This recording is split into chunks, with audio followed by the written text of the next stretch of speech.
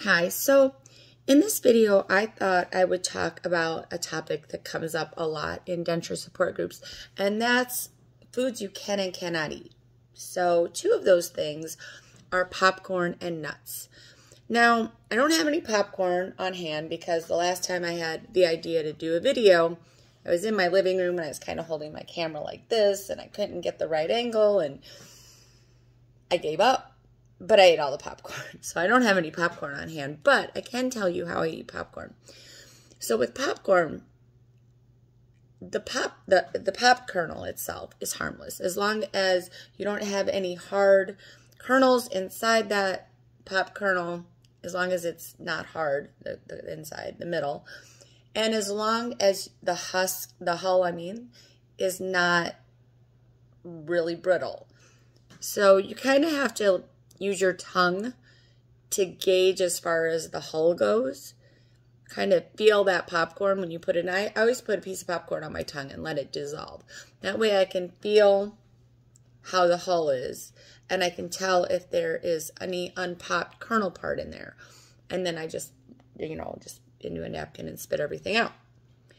You don't want to just go willy-nilly and just bite, because if you do that, there could be something hard lurking in that popcorn kernel, which would be disastrous for your denture.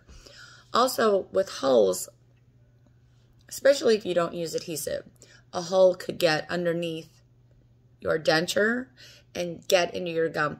My 6-year-old grandson recently ate popcorn while he was here, and he got a hull stuck right at the gum line in between two teeth, and we had to use the plastic side of one of my husband's floss thingies, and he had to pry it out. It was a splinter, a popcorn hull splinter, and you could get those if you have loose fitting or dentures or aren't using adhesive.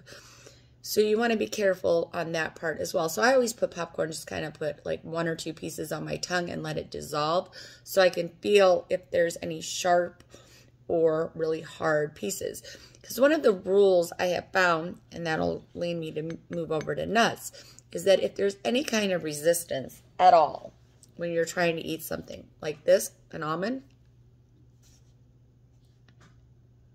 if there is any resistance, if you cannot fully bite down and chew it without putting a bunch of pressure on it, don't. Stop. Just stop right then and there. I don't care what it is. A carrot, raw broccoli, raw cauliflower, whatever it is. If you go to take a bite and meet with resistance, you put it in and you go, and it doesn't want to go anywhere, stop. Just stop. So you need to gauge. If you go to chew something and it cannot, unless you push down, just don't. Just stop, because it will cause issues with your gum. I was not putting, or not with your gum, with your denture. I was not putting any pressure at all while I was holding this in between my dentures. I wasn't even trying to bite down. I want to make that clear. I was not trying to bite down because I know that I cannot eat almonds with my dentures. I can eat almond slivers. I can eat cooked almonds. I will put these in my oatmeal.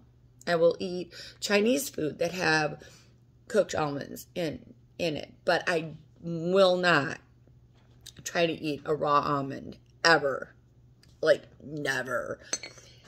Almond slivers, sure. A whole almond, not ever. Now, when it comes to peanuts, you have to just gauge it. Some peanuts can be very hard. Some peanuts are very soft. Now, I can eat walnuts. I can eat pecans. I can eat cashews.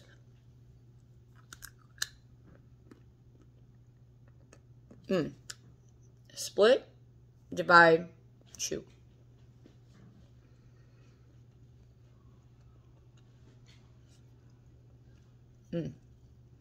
This is a trick for popcorn, nuts, really anything you eat. The rinse and swish.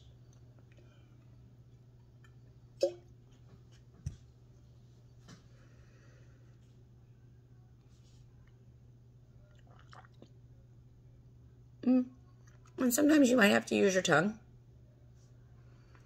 Trying to move pieces of food, especially out from the back of your dentures, up there in that space, and then down here in between.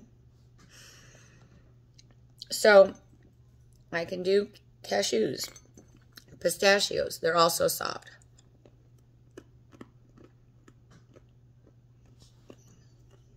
Chew, divide. I do it by habit now.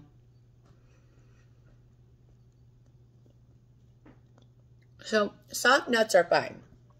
Hard nuts, avoid them. You can throw them in something and cook them, but don't try to eat them raw. Just don't.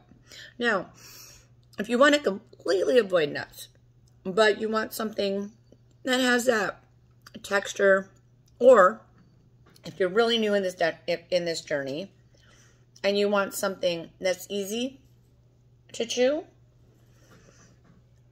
these are awesome.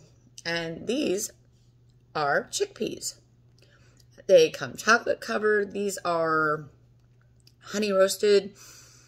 I think I saw like chili, some fire roasted one. I didn't buy those, but these are honey roasted. They are so easy to chew. Watch.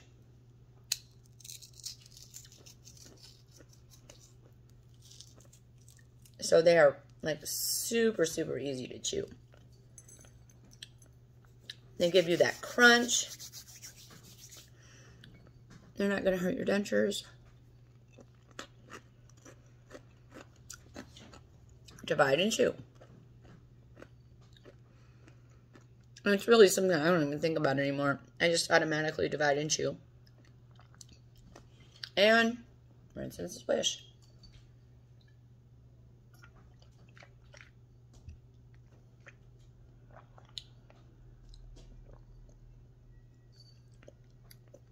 And it's that simple. A little bit of chickpea powder kind of went down my throat, tickled it back there. But just be real careful. Remember, resistance, stop. Don't even try it. It's as far as I'm going now. No pressure. Not doing it. So if you meet with any resistance at all, I don't care what you're eating, stop. It could be a bagel. Just give it a brush. Just, we're done. I just find that if you try to force it, that's just way too much pressure that you're putting on your dentures, and you're going to hurt them. So anyway, I hope that helps someone. It took me a few times to do this video because I had a cat that jumped up here a couple of times and was moving my camera around. I have it propped up on a Star Wars mug. It's BB-8, and he kept moving the mug around. So it was like getting a whole view of my living room and my kitchen, which I did not want. That's why I'm sitting where I'm sitting. So anyway, I'm going to go ahead and go. I hope that helps someone, and I'll talk to you later. Bye.